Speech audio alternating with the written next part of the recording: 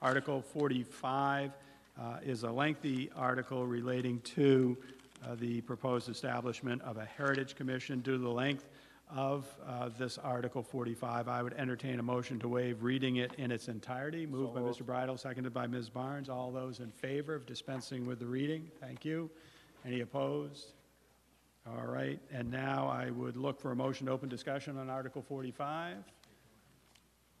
Moved by Ms. Barnes. Do I have a second? Seconded by Ms. Woolsey. Is there anyone who wishes to be heard on Article 45, which relates to establishing a Heritage Commission? Yes. Jason. Thank you very Bashand, much. our town planner. Yep, thank you very much, Jason Bashand, town planner. This article is prepared in response, or it follows the 2015 town meeting Article 35 vote, which passed, abolishing the then existing Heritage Commission. Since that time, the town has seen development projects that have had an effect on older buildings and site features. This has resulted in a renewed interest in efforts to encourage the preservation of buildings and places of historical interest, architectural significance, and community value. This was a topic the Planning Board had discussed over a number of its meetings back in 2018, and ultimately this article was proposed. Just to touch upon a couple of points from the article, it tracks the RSAs on Heritage Commissions, specifically 674-44B, for the purpose of outlining the advisory and review authority of the Heritage Commission, which you can see up on the screen there. The article also specifies the manner in which regular and alternate members are to be appointed, in addition to stating the need for the commission to elect a chairman, a vice chairman, and ultimately establish its own rules of procedure after it is formed. So just a little background on that one. The vote on that was 6-1 from the planning board, but that's the background on that article. So thank you. Thank you, Jason. Anyone else wishing to be heard on Article 45? Mr. Rice? Thank you, Mr. Moderator. Fred Rice, 15 Heather Lane. I served on the previous Heritage Commission during its entire life, from the time it was formed in about 1998, I believe it was, until it was disbanded a couple of years ago. The reason it was disbanded was because it was basically a non-functional body. We could reestablish it, but it would be like bringing Lazarus back from the dead. It was virtually impossible to get anybody to serve on this board. And the reason was because it has no real function. There's nobody in this town that loves the history of this town and the preservation of its old buildings any more than I do.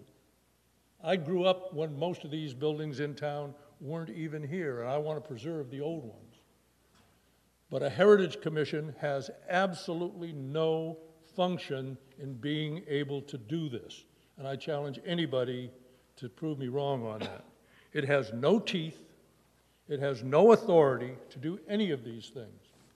The only way you can preserve the old portions of town is to have the building inspector refuse to approve a demolition permit. We tried several years ago to come up with a historic district ordinance. And I want to tell you, that got more resistance than you can believe. Nobody wants to have someone else tell them whether they can paint their house, what color it is, whether they can add shutters or not, whether they can change any of the trim, change anything about that structure, renovate it or anything else. That's what a historic district would do. There are only so many places you could put a historic district in town. One is in the center of downtown, and most of that has already gone well beyond that, to the point where, what are you going to redo the 401 Tavern so that it's like the way it was 100 years ago? It's not at all the same building that I remember when I was a kid, but it's beyond being able to preserve it. The other area of town is around the Ring, Winnicott Road, Park Avenue, and the residents around there do a great job of maintaining their properties, and they resist like crazy anybody telling them what they can or cannot do. As far as the other functions in here, I've got to go down these, Mr. Moderator, because they are specific to why this is not a good idea. Surveying and inventorying of all cultural resources. The Hampton Historical Society does that in spades already. We tried to do it when, on the Heritage Commission, found there was we couldn't add anything to what the Historical Society already had.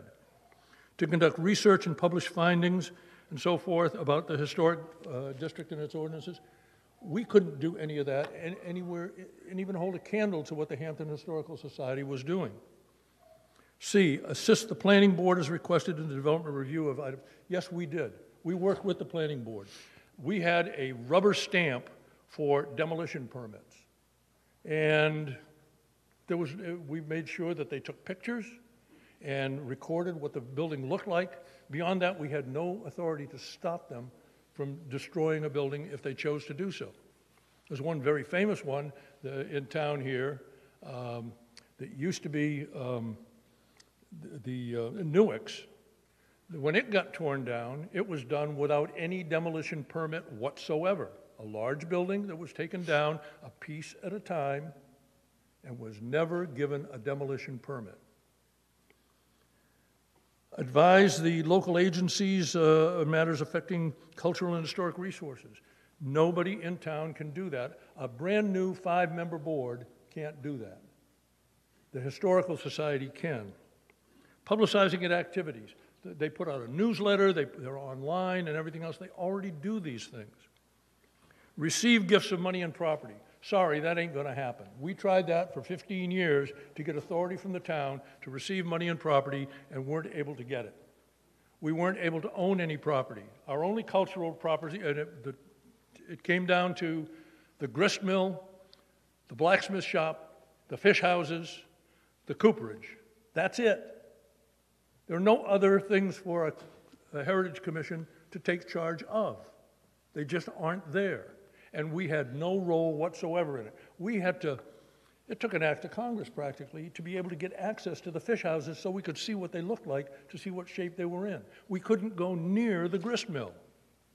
Is a new group going to have that authority magically out of somewhere when we couldn't before? There's a thing about acquiring property. We had no budget. We never had a budget. The only thing we ended up doing on the Heritage Commission was the placards for old houses, built circa 1810 or whatever. And the people in the houses had to buy them themselves. There was no public money for that. So other than the wild belief that we can establish a historic commission when it was soundly defeated before, there's no value in that. I want to keep these buildings, but this is not the way to do it. I would recommend very, very strongly that we not try to amend this, adopt this year. I think that we should take a year and look at what of these functions can be performed to the same degree that this calls for in here by the Hampton Historical Society. They're a nonprofit. We can't disturb that, but we can discuss with them what they can provide in the way of information and resources to help preserve old buildings in the town. We can certainly do that. And I think that it would be worth taking the time to sit down, look at the problem, rather than just trying to, we got rid of the old Heritage Commission for a reason. It did not work. The Board of Selectmen representative, the Planning Board representative, the two of them never came. They had them on there before. They never came to the meetings. We got down to 3 or 4 people that were there. We had some alternates that would come in as often as the regular members. But it was a totally non-functional deal, and there's nothing that's going to magically give it powers that it doesn't have. There is no ability, other than a historic district that has been shot down before, that could possibly save old houses in the town. There are other methods that are far more effective.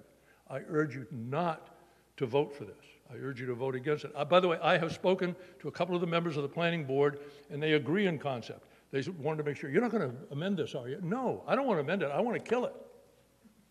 I want to kill it. I want to do it the right way next year. And I would gladly be a part of any discussions that would help educate the people that think a Heritage Commission is a good idea as to why it had such a difficult time in this town over the last 15 years. That's not just a day or two of experience. That's 15 years when it didn't work. Don't try to resurrect the dead. Thank you, Mr. Rice. Ms. Carnaby. Ann Carnaby, Tide Mill Road. Clearly, we need all the help we can get to preserve our history in this town. We need Heritage Commission, we need historic districts, we need the Historical Society. We have more history in this town than most, and we're losing it fairly rapidly to neglect, demolition, whatever. And I truly believe that, you know, if at first a Heritage Commission doesn't succeed, then we should perhaps try again. And let's pass this, and let's have another group of people. There's a lot of empowerment in the RSAs for the Heritage Commission. Let's see what we can do this time around. Thank you, Ms. Carnaby. Mr. Lassard. I would agree with Ian. There's a lot of history in our community. 1638? Yeah, the Historical Commission was voted out. I believe it was the Board of Selectmen eliminated it, and there was a problem with people, volunteers. Of course, there's a problem with volunteers and everything. We just look in the audience at the 30 people here. Hopefully everybody's watching this at home while they're vacuuming or something. I say that lightly. I know people look at it and take it seriously, but maybe we miss what's gone. Maybe we need the Heritage Commission because we realize some of the powers it had. The Hampton Historical Site does a wonderful job, but they really don't have all the powers that the RSA grants a Historical Commission. I rise in support of this, and it's not taking anybody's land rights away. It's not taking their buildings. It's not raising money to buy them and restore them, but it is forcing documentation. We just had a case before the planning board, which a lot of folks are upset with, on Winnicott Road, where an antique Cape Cod will be removed or demoed. And there was a lot of folks that thought maybe it could be preserved or relocated to along Winnicott Road so it looked like it belonged there and would be preserved. But there was very little teeth or any other rules that, anything just to pump the brakes of the developers so they could take a second breath and look at what impact they are going to have on the community and allow the community to talk about a loss that we may suffer. Because once it's gone, it's not coming back. So I hope that's not the case with the Heritage Commission. I hope that it's gone, but now that we bring it back, please vote yes and support the Heritage Commission. Thank you. Thank you, Mr. Lassard. Anyone else wishing to be heard? Ms. Woolsey? Yes, I agree with Keith and Ann. And this town goes back to 1638. There's a beautiful old home, about 1790 vintage, on Winnicott Road that's in danger of being demolished or removed by developers. Let's keep what little heritage we have left.